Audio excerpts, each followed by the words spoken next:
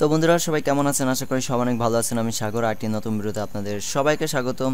তো বন্ধুরা আজ আমি আপনাদের সাথে গুগল ফটোসের কিছু সমস্যার সমাধান নিয়ে আলোচনা করব।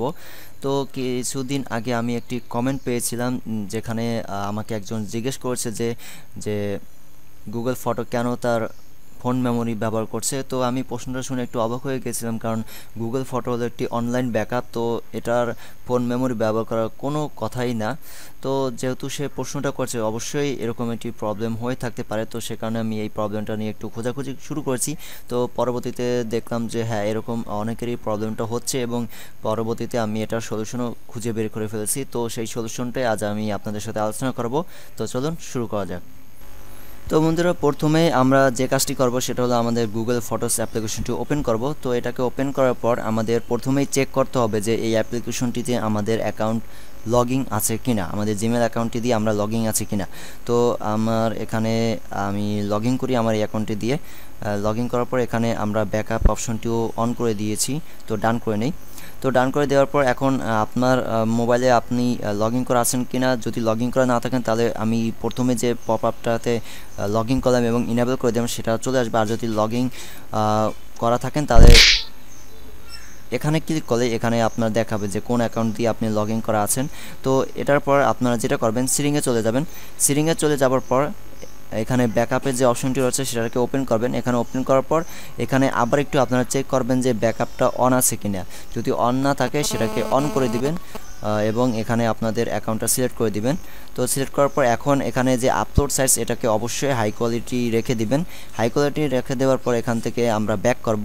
ব্যাক করার পর এখানে ফ্রি আপ ডিভাইস স্টোর যেটা রয়েছে সেখানে আমরা ক্লিক করব।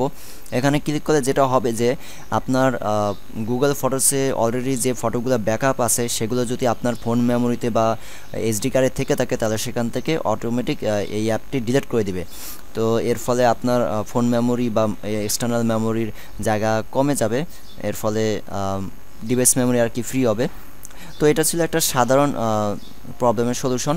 তো এখন যদি গুগল ফটোস নিজেই আপনার ইন্টারনাল মেমোরি বা ফোন মেমোরি ব্যবহার করতে শুরু করে তাহলে আমরা যেটা করতে পারবো সেটা হলো প্রথমেই আমাদের চেক করতে হবে যে আমাদের এই অ্যাপ্লিকেশনটির ব্যাকআপটা অন আছে কিনা। যদি এখানে অন থাকে তাহলে আমাদের যেটা করতে হবে, গুগল ফটোকে ধরে অ্যাপ ইনপুটে নিয়ে আসতে হবে।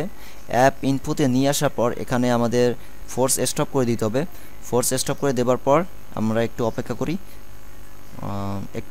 তারপর এখানে ক্লিয়ার ক্যাশ এবং ক্লিয়ার ডাটা দুটো অপশন চলে আসছে। তো আমরা প্রথমে ক্লিয়ার ক্যাশ করে দেবো, তারপর ক্লিয়ার ডাটা করে দেবো। ওকে, তো ক্লিয়ার ডাটা করে দেওয়ার পর আমরা ইচ্ছে করলে এখানে এই অ্যাপ্লিকেশনটিকে এসডি কার্ডে নিয়ে যেতে পারি। এর ফলে কিন্তু এই অ্যাপ্লিকেশনটি যত রকমের ডাটা ব্যবহার করে সব কিছু আমাদের এক্সটার্নাল মেমোরিতে থাকবে। তো আমরা এসডি কার্ডটা করে দিতে পারি মুভিং। তো আমরা এই মুভিংয়ের জন্য একটু অপেক্ষা করব, এটাতে একটু সময় নেবে।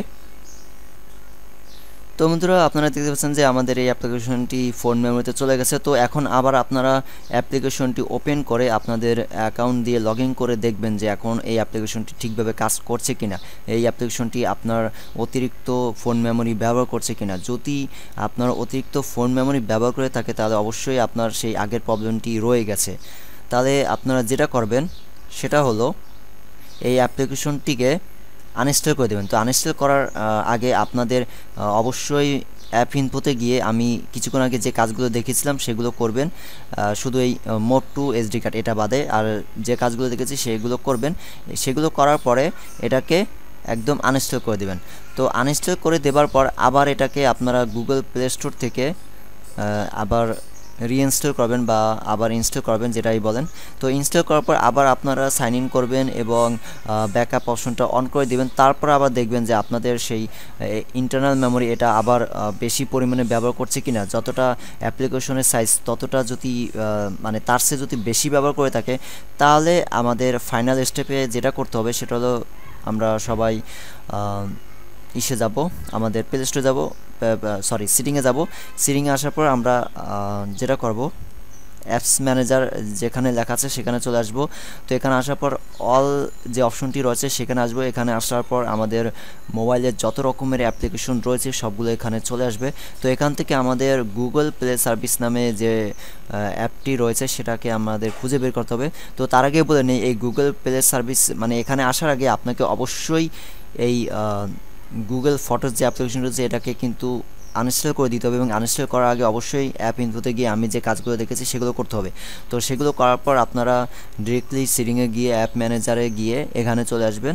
তো গুগল প্লে সার্ভিসে আসার পর এখন যেটা করবেন, এখানে প্রথমে ফোর্স স্টপ করে দিবেন। আমি এখানে যে কাজগুলো করব সেগুলো শুধু আপনাদের মুখে বলবো, আমি নিজে করব না, কারণ আমি যদি নিজে করতে যাই তাহলে আমাদের এখানে যে রেকর্ড হচ্ছে এটা অফ হয়ে যাবে। আমি এর আগেও একবার আপনাদের জন্য এই ভিডিওটা তৈরি করার চেষ্টা করছি, কিন্তু সেখানে আমি এগুলো সব করেছিলাম, কিন্তু পরে দেখতে পেলাম যে আমার ভিডিওটা রেকর্ডই হয়নি। তো এই কারণে আমি আসলে আপনাদের দেখাতে পাচ্ছি না এই কাজগুলো করে। তো আমি এর জন্য আপনাদের কাছে খুবই দুঃখিত। তো আমি এখানে ফোর্স স্টপ করে দেব। ফোর্স স্টপ করে দেওয়ার পর এখানে আনইনস্টল যে আপডেটটা লেখা আছে সেটাকেও আমরা ক্লিক করব। ক্লিক করার সাথে সাথে এখানে হয়তো একটা পপ আপ আসবে। পপ আপে আপনাদের ওকে করতে হবে। যদি পপ আপ না আসে তাহলে এটা অটোমেটিক আনইনস্টল হতে শুরু করবে। তো এটা যখন হয়ে যাবে তারপর আপনারা যেটা করবেন, এখানে ক্লিয়ার ক্যাশ যে অপশনটি রয়েছে, এই যে ক্লিয়ার ক্যাশ, এখানে আপনারা ক্লিক করবেন। ওকে, এখানে ক্লিক করার পর এখানে ম্যানেজ স্পেস যেটা রয়েছে এখানে ক্লিক করবেন। এখানে ক্লিক করার পর সাথে সাথে এই পেজটা চলে আসবে। তো আপনারা একদম নিচে চলে আসবেন। নিচে আসার পর এখানে আপনারা দেখতে পারবেন যে ক্লিয়ার অল ডাটা, এখানে আপনারা ক্লিক করবেন। এখানে ক্লিক করার পর এখানে একটি পপ আপ আসবে এবং পপ আপে লেখা থাকবে ওকে।